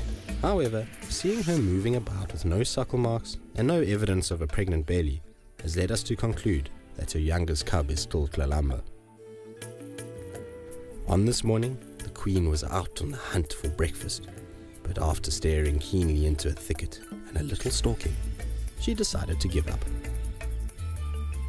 However, a few days later, we came across Tundi feasting on the remains of a male impala. It was unclear whether this was from her own hunting efforts or was a prize from her scavenging prowess. Made no difference to Tundi though, as she dug in and enjoyed her meal, gnawing on the bones and marrow, showing off her canines, which show the signs of a hard life out in the wild. Satisfied and content, the queen then attended to her appearance. Well, and like I say, it was a bit of a bittersweet sighting. One, because it was nice to see Tundi, but two, because unfortunately it did show that she didn't have suckle marks, and so if she did have cubs, she's either lost them or she just never had them to start with. It's difficult to tell. I mean, if she had given birth and had them and they died very quickly, then it's very possible that she kind of lost them early on. But what I wanted to show you is here you've got Hosanna's track, and we often talk about how difficult it is for our leopards out here, and on the dam cam we've seen it many times. As a leopard walks, they get followed by hyenas. So you can see here, This is a hyena that is following Hosanna, and it's often why when leopards make a kill, they immediately lose their kill because hyenas are on their trail. So when they walk on roads like this, hyenas will actually track them down the roads and try and follow them as much as possible so that they can thieve from them during the night. And you'll find with very clever females when they have cubs, and Tundi is one of them, is that she doesn't walk like this on a road. She'll actually just cross the road straight over, and so it's much harder for the hyenas to follow her trail and be able to keep up with her and follow her back to the den site or potentially to a meal that she's got. So some of them will employ different tactics. Hosanna hasn't learned that yet. He just walks straight down roads and hyenas follow him. Good. We're going to start moving fairly swiftly back towards camp. It's starting to get quite dark now out on walk. And so while we do that, let's send you back across to Jamie.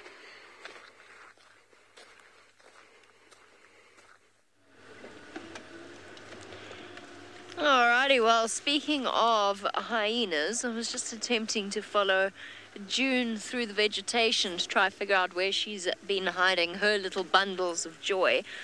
For those of you that don't know, June is one of the female hyenas in the Djuma clan, and she's one of the mothers at the moment. She's got 2 little bundles of joy that I haven't seen in a while. So I thought I'd try and follow her through here, but she gave me the slip so quickly it was quite obvious that was not going to pan out the way I wanted it to. So we've obviously arrived in the area where the Djuma clan has their den, or dens plural. At the moment there's 2 sets of cubs of denning age, and they seem to have split up a little bit. I just want to have a quick check around a den we've been nicknaming Jerry's Den. She's the one who found it. And maybe we'll get lucky. Maybe they're hiding in there. Now I just have to remember how to get there. The last den that was active is over there. So I think I've got to go down this way towards that Balanites. I'll figure it out. Somewhere in here. Somewhere in here. I just want to double check that it isn't active. Alright. So while I head off in that direction, the most important thing or weighty thing on everyone's mind is whether or not Ribbon has 2 cubs or 1.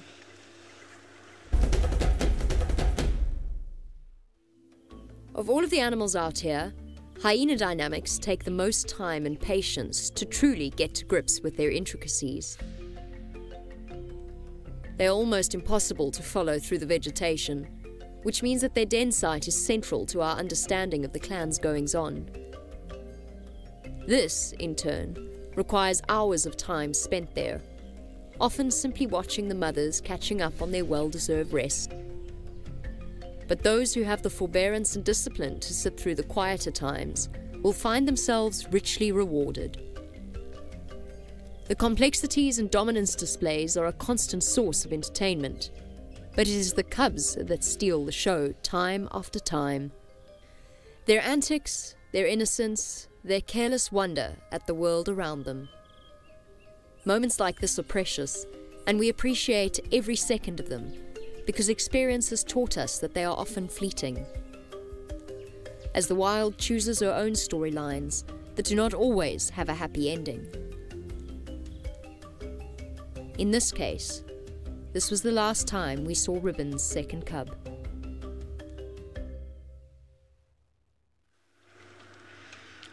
I'm incredibly sad about Ribbon's cub. I'm still sort of holding out a little bit of hope, but to be honest, I'm starting to feel as though it's a bit hopeless at this stage. It's been gone for so long. I'm going to go and see if I can find Ribbon. I just want to have a look at this den, because it looks as though it's been used recently. This is a den that we found only relatively recently, and then they disappeared out of it. Something's been excavating there properly, but I'm not certain it's a hyena. Let's just go have a look, see if I can get a grip on the tracks there. Doesn't look like hyena tracks, it looks like warthog tracks from where I'm sitting. Yeah. No, this is not hyenas. Mind you, Right, we're just going to poke our noses around, not in, but around, see if we can use them to sniff out the hyenas. The smell, of course, is something that animals can't always hide.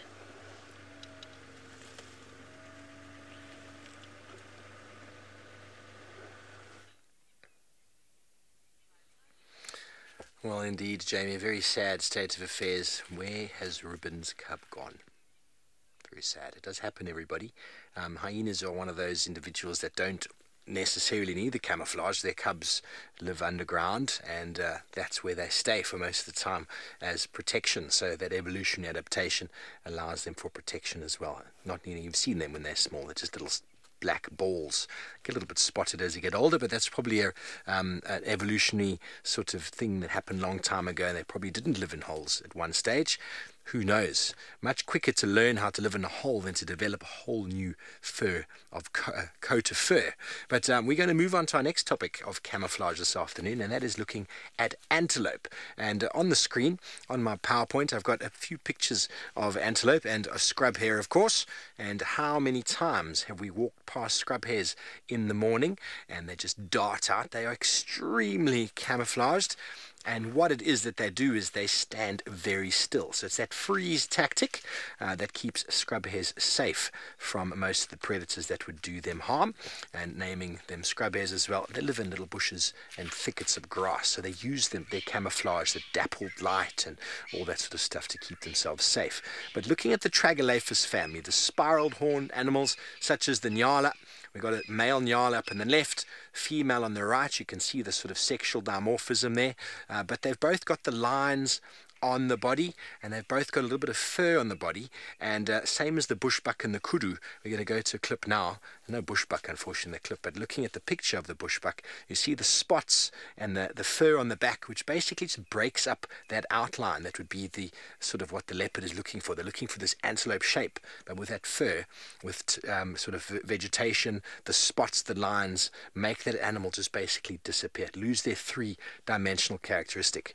Okay, so I'm just going to end this, and we're going to go into our antelope clip for the evening, and it starts off with some kudu.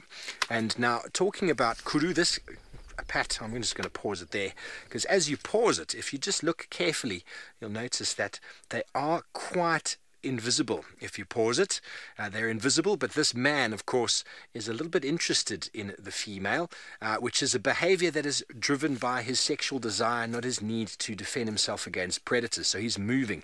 If there's any form of predation around, any alarm call, they just stand very, very still. So back to the clip. We'll unpause it again and move forward. The kudu, obviously the habitat type for the kudu is in the thickets, the open woodland, where they use the vegetation just like the bushbuck and the Nyala for covering themselves. And here, moving on to Nyala, moving as a group as well. They walk like a leopard could walk, very quietly. Just going to pause it there. Very quietly, they step with their back foot where their front foot stepped. They've got very big ears. Those stripes, that disruptive coloration, the hair on the back, helps them to blend in with the thickets behind. Because once again, their habitat is sort of more closed woodlands and thickets. Bushbuck a little bit more closed even still. And the ability to just stand very, very still.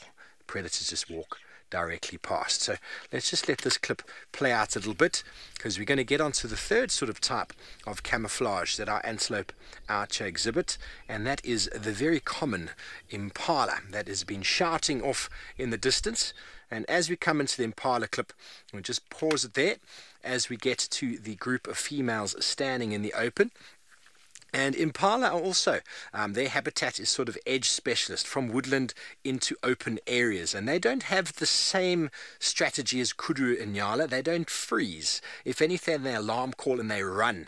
But they run as a group, and they jump up in the air, and they show all sorts of sort of acrobatics and show how fit they are. So it's a form of sort of pronking. They're a mixture between thickets and open areas, sort of what springbok and gazelle would do. More of a jumping in the air, evading the predator, showing them how strong they are rather than hiding. But the impala also have the ability to hide in their numbers. When you look at this photo here, we get the white belly, and then the side of the body is a little bit sort of paler, and then the top of the body is much more sort of darker, sort of orange. And that's called counter shading, and with the right light, Those impala really do blend into each other, and it forms a sort of camouflage and a confusion to that which the zebra sort of display. And it's very difficult, once again, for a lion or leopard to individually pick one of these individuals out when they're in a unit like that. But as soon as they all start running and sprinting everywhere, the leopard is hopefully very flat in the grass, and if the impala come close enough, they'll catch them because of their disruptive camouflage, allowing the predator to come closer through the confusion. But being in groups like that, the defense that they have, because of all their ears and all their noses, very hard to catch an impala unless they run towards you. Minamu, you want to know what determines a camouflage tactic, and it's all got to do with habitat. What is your survival strategy? Where do you live? And animals have evolved all around the world. Doesn't matter where you go to, depending on where they live. On a coral reef, on an ocean floor, on a riverbed, on a riverbank, in a specific tree, on a specific flower. And that is how it's worked. Obviously, it's taken a very long time, especially for many animals, to evolve that coloration, that ability to blend in. But those that blended in better than one, they had babies. And the one that didn't blend in, he died and had no babies. And slowly, over time, prey animals got more camouflaged, predators got more stealthy and more camouflaged, and it's essentially this arms race, like in the world wars, where the one country got a weapon, another country got another weapon, and it just got more and more and more and more. And if one eventually outcompetes one, that species will go extinct. But they're constantly battling and battling and battling. Well, as night starts to fall, camouflage definitely disappears for those of us on foot. Tristan is making his way back. Hopefully he can still find the way.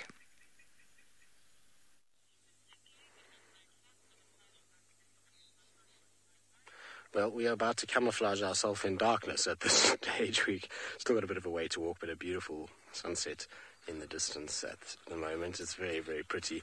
Always one of my favorite times of the day to be out, this and sunrise.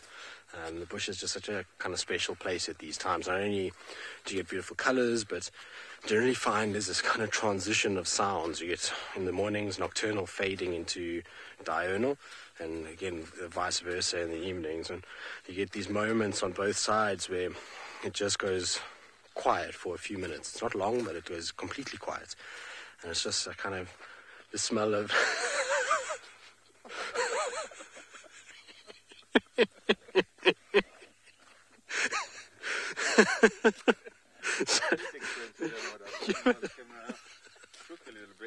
So some of you may have noticed that the camera just shook because we were walking up the road and Seb hadn't seen Herbie standing there, and Herbie was standing there and Seb looked around and got the biggest fright of his life and the whole camera shook.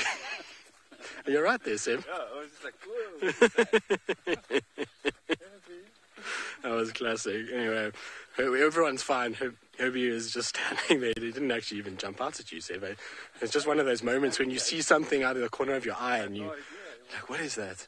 That was very funny. But anyway, so as I was saying, you get these kind of still moments, and they are a time I always think where it's like you kind of really feel like you're immersed in the bush, and it's that stillness that is in some way kind of, I don't know, it's something that you always want more of, and I always enjoy that time. So it's always nice to be out, and even on foot is probably even better. There's been a giraffe here that's walking around. I don't know where it's gone, but there are tracks for it going down towards the dam. So it's always my favorite time of the day to be around, and the problem is that on walk it's not really ideal because your field of view becomes severely hampered, and you can't see behind bushes. I mean, if Seb shows you just these bushes here to the right in front of the dam, this is a kind of quarry thicket. Now, if there's an elephant or a buffalo behind those things, you're not going to be able to see it until you're right on top of it because of how dark the bush is and how dark they are. And so it's why we try and avoid being out on foot, is just because your ability to see things at distance becomes quite tricky. Right, now as we kind of move our way very quickly towards camp, there's been a character that has been doing very much the same this week and has been very busy and always kind of moving, and it's the little princess, and it's making her rather tough to catch up with. The young princess continues to look the picture of royalty and poise. She has kept a low profile since her uncle's return, a necessary move for a young leopardess who is no longer under her mom's immediate care. Her eyes and ears are constantly alert, and after spending a good portion of the day resting, she stretched her muscles by slinking through the grass, her perfect camouflage on display as she moved through the winter landscape. After the brief catwalk, it was time for the princess to settle down for another rest. It's one of the prettier leopards that we've got out here, especially when she sits and she poses. She's got these beautiful eyes and face, and she's at that size now where she's still quite small, but is looking like a proper leopard. She is very pretty, and I love spending time with her. It's a pity that she has been a little shy of late, and it's weird because some days she's fine. I mean, I had her the other day briefly, albeit, but she was fine. She didn't really do much. She just kind of walked past me, and that was the end of that. And she wasn't really in any way skittish, but then sometimes I hear that she gets a little bit sort of shy and she darts around, and I'm pretty sure it's just a young leopard that's trying to stay safe that she behaves that way. But it's always so nice when you can catch up with her and she's completely relaxed on a mound or something like that. She's such a beautiful little girl, so hopefully she's going to stick around for a lot longer. Right, we're going to kind of, like I say, hastily make our way back to camp before it gets really dark. In the meantime, though, let's send you back across to Pat, who's struggling to keep up with the little chief.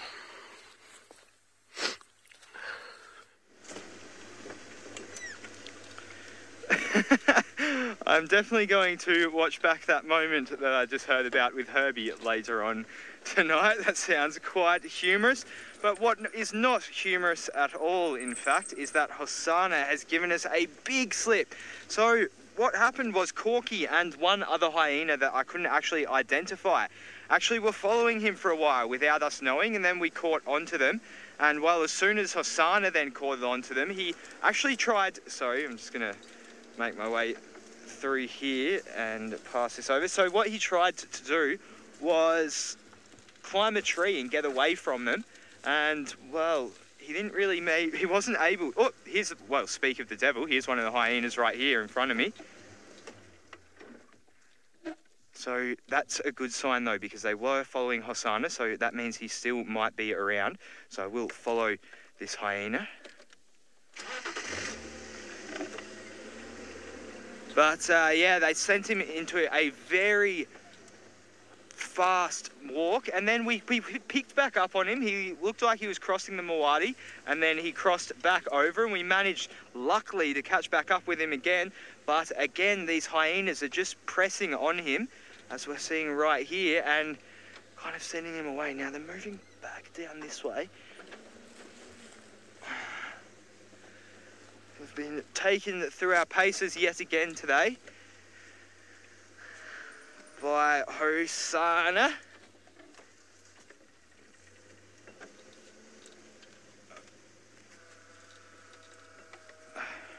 Okay, well, it wasn't just leopards and wild dogs last week. We also did manage... Oh, okay, I'm not going to go back through here because there's no way I'm getting back over the other side. But, yes, we also had lions last week. It was good to catch up with the evokers, and let's go look at that. It is hard work being a dominant male coalition. Mohawk attended to his morning toilet, ensuring that all evidence of last night's meal were cleaned away. His brother, Blondie, could not be bothered as he hit the snooze button one more time. When he finally awoke, he sat for a moment, gathering his senses and his bearings before realizing that his brother had moved on. But not too far. Still limping slightly, he ambled over to his brother. Together, they continued doing the hard work that male coalitions usually do. Yes, very hard work being a male lion at sometimes. Oh, they do seem like they have it pretty relaxed a majority of the time, our male lions that we do frequently see here on Safari Live. And, well, still just kind of searching around here for Hosanna. But, as I said, those hyenas just went into a spot that was a bit tricky for us to get through. And well, now I'm just trying to negotiate my way through here. And I'm also keeping my ear out as well, because there were some birds when we were with Hosanna shouting at him. And well, that is something that not only birds, but squirrels and mongooses and various other animals will also do. So hopefully we can hear something or see something. But yeah, unfortunately, just those hyenas kept pressing and pressing.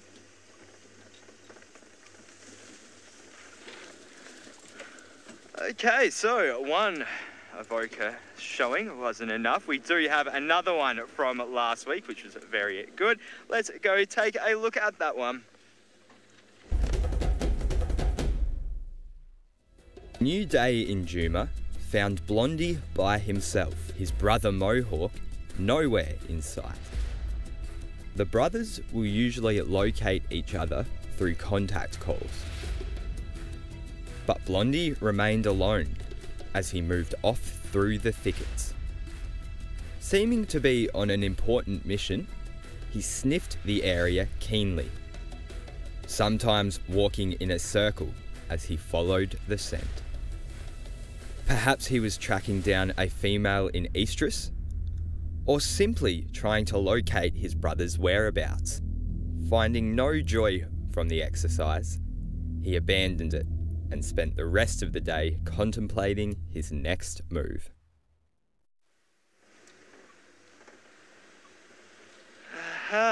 So it would be great to also have seen the Inkahumas, but they are still dwelling kind of about north of the property at the moment, so they could come down any time soon. And well, it's also a bit of a mystery whether they have started denning or not, and if so, where the cubs are. One thing we also don't know the location of is Hosanna, but I'm just making my way back along where we lost him and using my spotlight to try and pick back up on him. But the pace he was moving at, I have a feeling he may have moved off quite a way. I'm just glad to be back on a road now. I can kind of orientate myself. And it seems like I've collected quite a bit of wood down my back after that. But I'm taking it quite slowly now. Someone who is not, though, is Jamie. And she's doing a Ferrari safari. Who's this?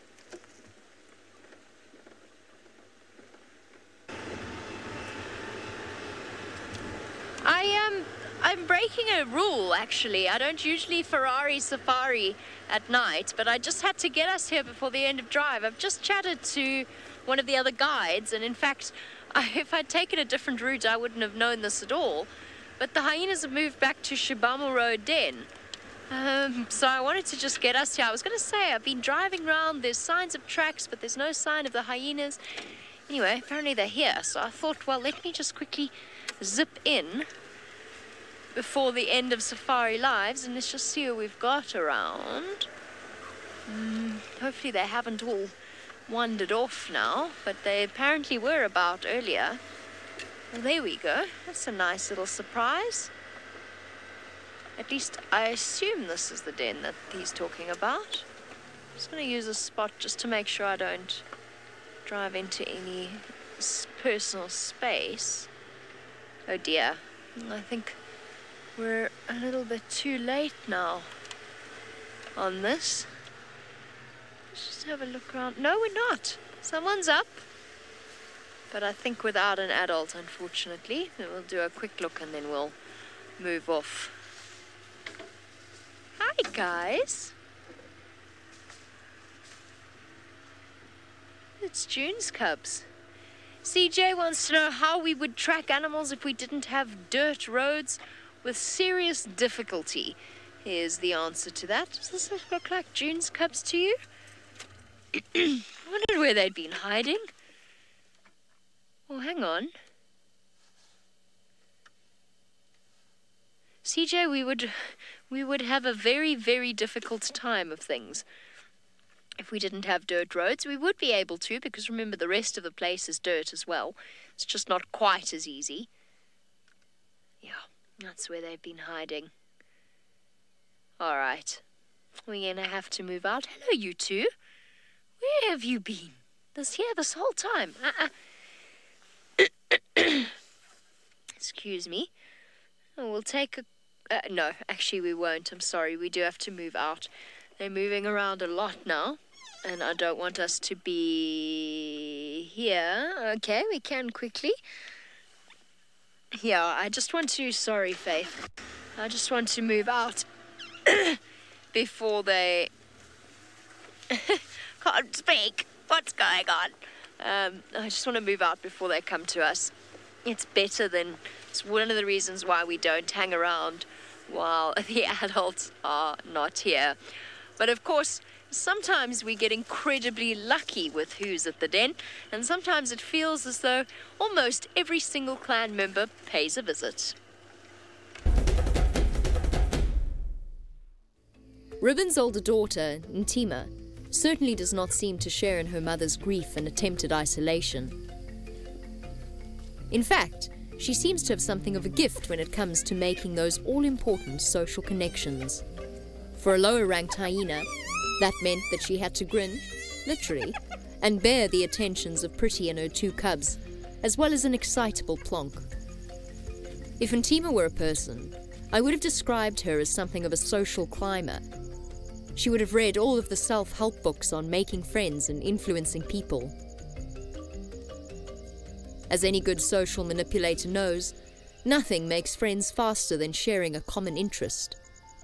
In this case, an interesting-smelling tree. Even Ribbon had to put in a show, if only for appearances.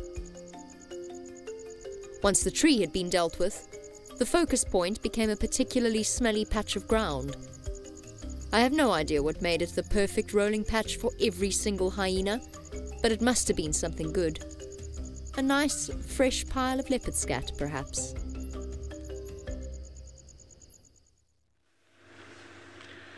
I have to say that the rolling on the ground sighting was one of the cutest things I've ever seen. Every single one of the hyena present at that particular moment went, sniffed, rolled. And at one point, one of them was just scratching right down into the shoulder blades, making sure it got the edge of its scapula right into this, whatever that particular smell was. And I said leopard scat just because that was the morning that Tristan was tracking a male leopard down towards the hyena den, and we were about to converge. I was sitting at the den and he was slowly but surely making his way towards me. Okay, so that explains where June's cubs have been. Oh, why hasn't Ribbon moved? Oh, she might have actually. Ribbon's remaining cub might still have been in there. We'll have to figure that out over the next few days. Which, of course, is half the fun of new and exciting finds. I am at a loss as to how to connect that thought to Steve. I'm sure there was a way, but if there was, I failed. Off you pop across to him.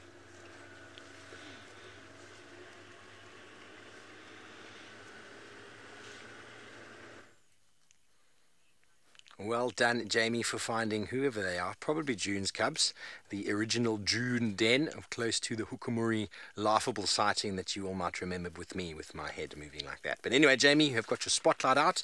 Maybe you can find a chameleon, the most camouflaged of them all, a very, very amazingly adapted individual that moves slowly through the trees, camouflaged as can be. And we've got a clip prepared for you right now. We don't have to find one. We've got one already prepared for you right here in front of us. So as we push play on the leafy trees, and they're quite varied around the country, but 5 different layers of skin. The first one being transparent. Let me just hold it there for a second while we have a look at this chameleon stretching forward. Now they move very slowly through the tree and they can actually mimic the moving of leaves. But 5 layers of skin. The first being transparent, the second one being a xanthophores, which gives them a yellow pigment. part of the chromatophore sort of variety. We've also got the erythrophores, which give a red pigment, and then iridophores, which are iridescent cells, which help to reflect the light, as well as melanophores, which give the melanin and sort of protection against the sun. So with those 5 different layers, it gives a variety of different colors and adaptations for moving in and out of the color spectrum for their camouflage. And some people say it's pheromonal, there's a chemical respondent inside there, but a chameleon changes between white, green, and black depending on mood. And exactly how that works is very hard to understand. But if a chameleon gets a little bit angry, they go quite dark, and if it's very, very sunny, they go quite white. And obviously, being in the trees, being as camouflaged as they can, very, very slow moving. We spoke about the body shape and the outline. They're about as well adapted into the trees as can possibly be with that very slow movement. The eyes have the ability to move. Let's keep watching, keep moving in each direction with a prehensile tail. Very well adapted feet for climbing, and obviously the stealth ambush predator supreme on the African continent, and no doubt there are many other chameleon species around the world. So that is the highlight for the afternoon from a camouflage point of view. There is no better camouflaged creature that I can say on land than the chameleon. So it's very, very cool. So I promised you all earlier we would talk a little bit about the cheetah and their camouflage. So I'm just going to quickly find you a nice photograph here on the spreadsheet, not the spreadsheet, but on my PowerPoint. And we all know this picture here, don't we? I'll show you this picture. We all know who this guy is, don't we? And we talk about camouflage. We also talk about avoiding confrontation. And these colors on the honey badger are black and white, which are basically indicating an aposematic or warning coloration to nocturnal animals, and a leave me alone if you value your life sort of behavior. And the honey badger lives up to his reputation. They do have anal glands, they do have scent they give off, but for anything, it's mainly just the ferociousness and tenacity of them that everybody goes, I'm going to leave you alone. So you ready for the next picture? It's not the clearest of pictures, but you all know what honey badger looks like. So let's go back to the next picture. Have a look at that. So before I answer your question, Ian, about who struggles to camouflage themselves, have a look at what baby cheetahs look like. Baby cheetahs have this long blonde fur or white fur on their back, and the bottom of their body is a lot darker. And under right conditions, if, for example, some predators may be threatening their baby cheetah, they can snarl and they can spit, and an animal's going to go, whoa, hang on, I've dealt with this before, and they're just going to leave immediately. So it's not a form of camouflage, it's a form of mimicry to say, watch out. So mimicry means you are mimicking or you're pretending to be something that you're not. So either you have a chemical defense, or you have some sort of poison or some form of distasteful, whatever it might be, or you are a honey badger who's just going to beat you up and never leave you alone. So that is the story of the cheetah doing its thing. And Ian wants to know what animals struggle to camouflage. I don't really know. Most animals have some way of blending into the environment. It seems to only be humans who walk around in brightly coloured clothing. We really do always insist when you're walking in the bush that you wear neutral coloured clothing to blend in so we don't influence the animals. So probably the worst in the world are probably humans with our taste of fashion. And Senzo, working at Wild Earth, is probably the least well camouflaged human being, because he is the most colourfully dressed for the most part, day in and day out. But before we end, we can't end a show like this without talking a little bit about the adaptations of certain birds and certain reptiles as well. And I'm just going to jump on the screen one more time to show you a couple lizards and a gama. On the top, we have got what looks like a rock agama female, and then the blue head underneath is the tree agama with the blue head, and that's a male who is basically advertising his reproductivity. So the females want to be invisible, and the males in the non-breeding season are invisible, but when they want to breed, they highlight themselves by saying, look at me. If the females can see them, the predators can see them, so they give away a little bit of their camouflage so as to advertise to the females how strong they are. The bird can't catch me, the snake can't catch me, I'm too quick, you want to breed with me. So some animals will actually go past their camouflage. Many of these birds we see, the long-tailed widers, the widow birds, they come into breeding plumage that's very obvious and very difficult to sort of handle from a camouflage point of view, with the benefit of breeding and reproduction. Because if you have a look on the right-hand side of this picture, there is a tree agama in the screen towards the bottom third. And you'll see how well camouflaged it is actually on the screen over there. And that is how they survive. Because they are predatory. They will feed mainly on ants and maybe even termites as they move around, but they want to avoid being seen by birds that would very easily snap them up and eat them. But as I push play there once again, we've got to talk about birds for now and again. Ground nesting birds you can see on the bottom of the screen. We've got some camouflaged birds, and their eggs on the ground are completely invisible. So before we end the show, we'll have a look at some what look like plover eggs on the ground, some lapwing eggs, very camouflaged on the bottom left. The guinea fowl being as camouflaged as they are, actually hide their eggs inside of a bush, and the Burchell's cuckoo on the right there, very, very hidden inside the bush. And then finally, oopsie, I've gone the wrong way. I'm sorry, I've gone the wrong way. Oh, that is how it works, everybody. It was all planned, it was all prepared, and my eggs, I had some very nice bird pictures that have now disappeared, but some of the birds even camouflage their eggs, or not just the eggs, but the nests as well. The flycatchers actually stick lichen on the side, and those nests are so well camouflaged up in the tree. But that is a talk again for another day. It has been a wonderful afternoon of camouflage. Senzo's been wearing a camouflage hat the whole afternoon. That's why you haven't been able to see him. But with finding the little chief out on safari, what a wonderful time we've had. And wouldn't it be nice if little Columba manages to materialize tomorrow?